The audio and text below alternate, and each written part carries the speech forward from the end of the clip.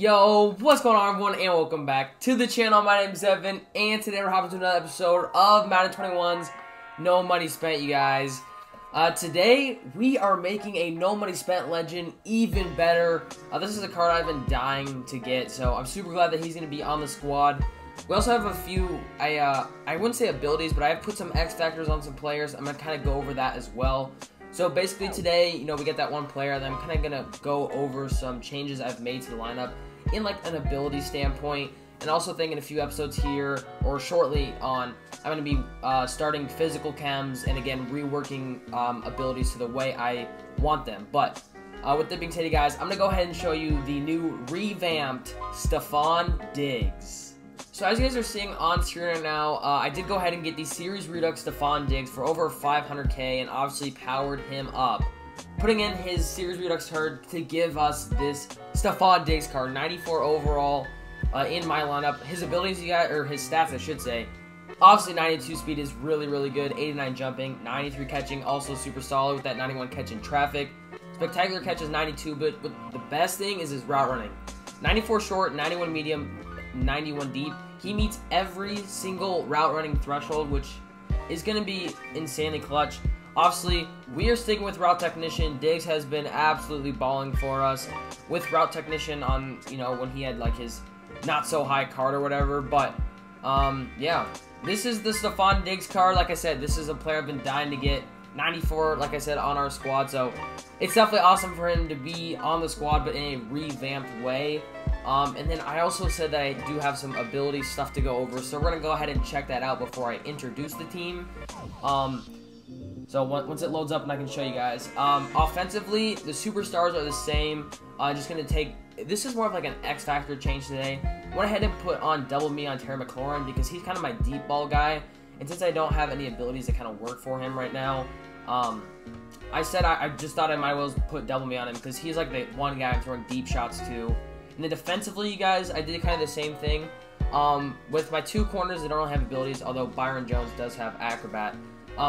Jair and Byron are kind of the two corners that don't necessarily, they aren't the two like stars, so I went ahead and put on universal coverage for both of these guys. The X factors to still kind of give them, you know, if they get a pick and their thing gets lit up, like, you don't want to throw at them. So I'm also thinking about maybe putting Relentless on Bosa, but we will see. But looking at the squad in its entirety, starting offensively, you guys, looking at our quarterback, it is the man Justin Herbert. And then running back, we got Raheem Mostert. Receiving core is absolutely stacked. Lazard, Diggsy, and Scary Terry. It's dangerous. Tight ends are Vernon Davis, Johnny Smith, and Hunter Henry. Offensive line is Lane Johnson, David DeCastro, Brandon Linder, Joe Thuney, and Trent Williams. Defensively, you guys, we got the Bosa brothers as our pass rushers from the right and left side. Defensive tackles are Leroy Glover and Linval Joseph. Corners are Denzel, Byron Jones, Jair Alexander, and of course, Antonio Cromartie. Safeties, we got the man Derwin James, Mika Fitzpatrick, and Xavier McKinney. Linebacking core, we got Kenneth Murray, Sam Mills, Ryan Shazier, and Patrick Queen. And then special teams, we got the man Andy Lee, Harrison Bucker, and of course our kicker and punt returner, Henry Ruggs III. So with that being said, you guys, we're going to actually hop into a brand new head-to-head seasons and hopefully get back to the playoffs for a second season in a row. And then obviously, if you guys are enjoying the content, please go ahead and hit that subscribe button. You know, I'm grinding for you guys, so if you guys could just do that simple thing, it takes like 3 seconds. Just go down real quick, click that, and yeah, like I said, it would mean the world. But we're going to go ahead and, like I said, hop into some head-to-head seasons and begin this new regular season.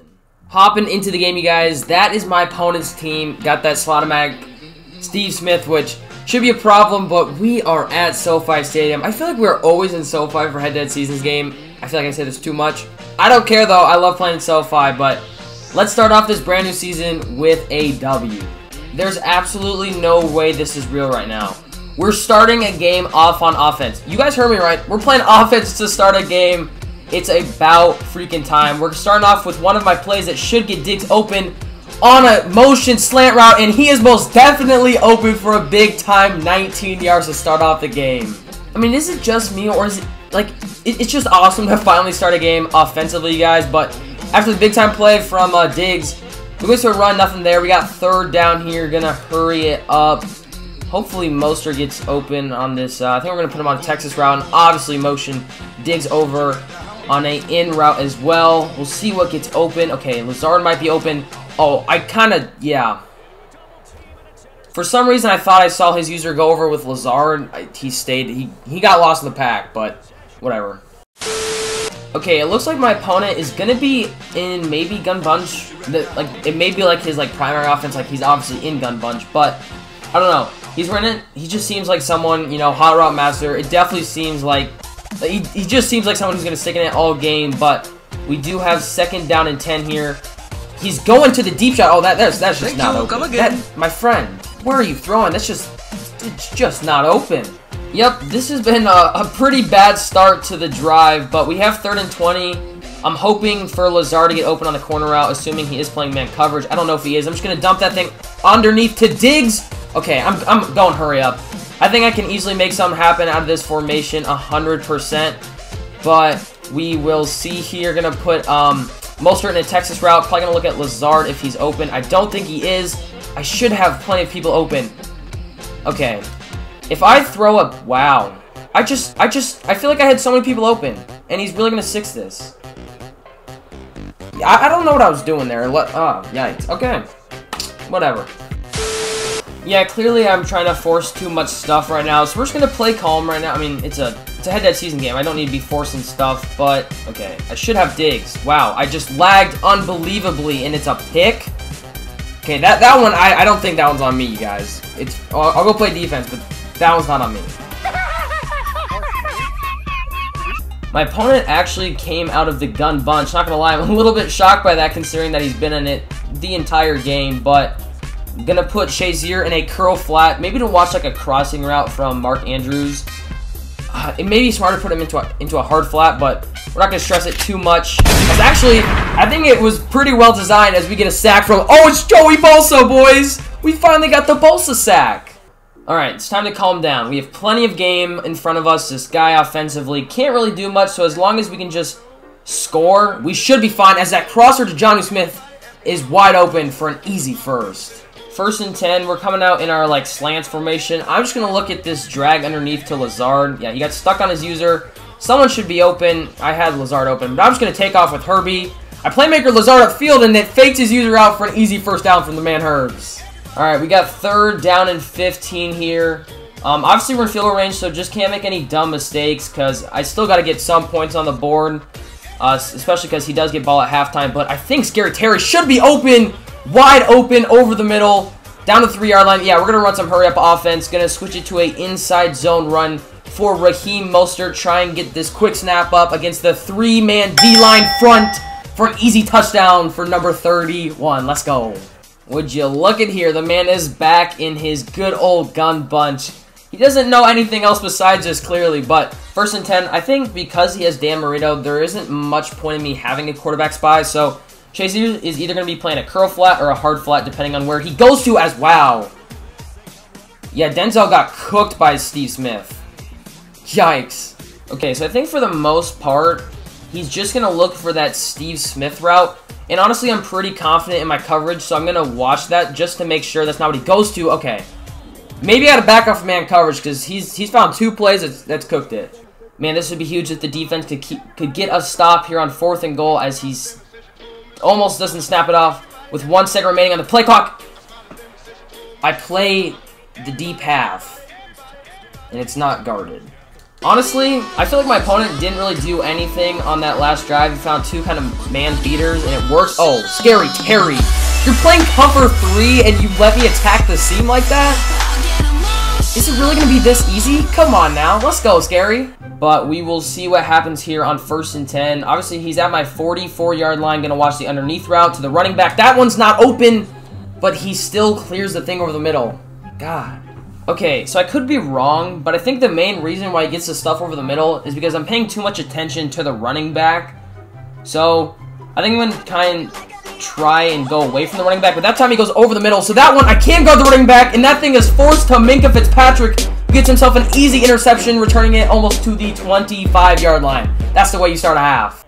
Honestly, I just cannot get knocked out of field goal range here because it is a long 3rd down, so getting sacked would definitely knock us out and make our chances of getting something on 4th much harder as we dump the slant off to Diggs. Unfortunately, couldn't turn upfield. We're going to have to take our 3, though. Just please nobody get burned. That's all I ask, is that nobody gets burnt. I got stuck on my D lineman. I'm user rushing him. He tests Derwin James, and it's incomplete. I think I'm going to stick to watching the middle and Steve Smith, because that's what he's gone to most of the time. And I've just been paying attention to the running back too much. Oh my, he goes to a quick out for the first. Dang. Honestly, you have to trust your defense to make a play at some point. So I'm bringing the house and playing man coverage. Like his kind of big plays that has set him up to his scoring drives have been from man coverage beaters. As like I said, you gotta trust the defense as Patrick Queen gets us a sack. Wait, that was third. That is awkward. I thought that was fourth down, but 4th and 16. He obviously knows that we're in man coverage now. I'm going to be blitzing 5 instead of 6 and using Shazier. Going to be watching, you know, the deep posts. That's exactly what he goes to, and I just went. I thought he was going to throw it a little bit later, and once again converting on a 4th down. All right, he's back into his gun bunch. I'm not really sure how to play this, because with this short of distance, I kind of have to watch the running back, but he actually attacks the flat. We're about to hit the 2-minute warning, so we're going to have to start playing aggressive here. I'm going to be blitzing him again, and I'm going to be watching this this post route. Better this time! Oh my, Denzel, pick it off.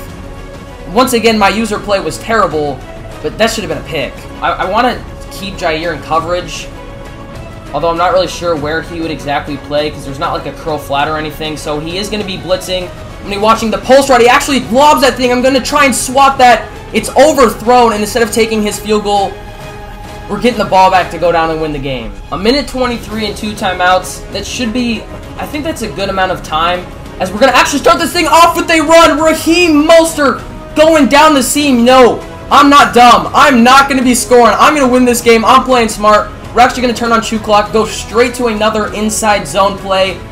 Man, what?